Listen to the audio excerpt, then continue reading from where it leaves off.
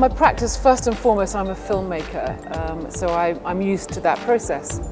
And we all know that when you make any film, once you've finished it, it's always going to be the same when you play it back.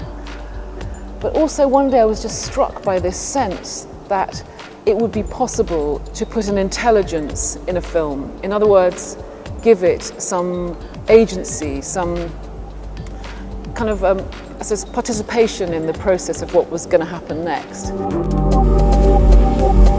It comprises a lot of different filmmaking disciplines, everything from a big green screen studio shoot, a lot of matting, matte painting, which is an old-fashioned kind of painting on glass, right through to developing, which was incredibly exciting for me, these fractal worlds, fractal zoom. So now we can, with machinery, access kind of cosmological, mathematical kind of ordinances that are within so-called reality.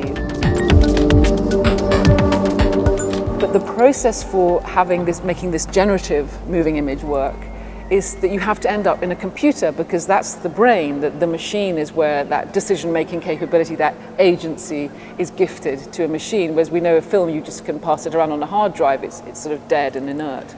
But for me, the machine allows it to become alive.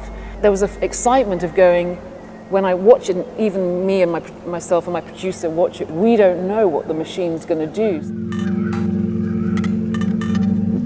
That's my medium as an artist, is the filmmaking process, and to push the process beyond the classical and traditional boundaries has definitely been my excitement.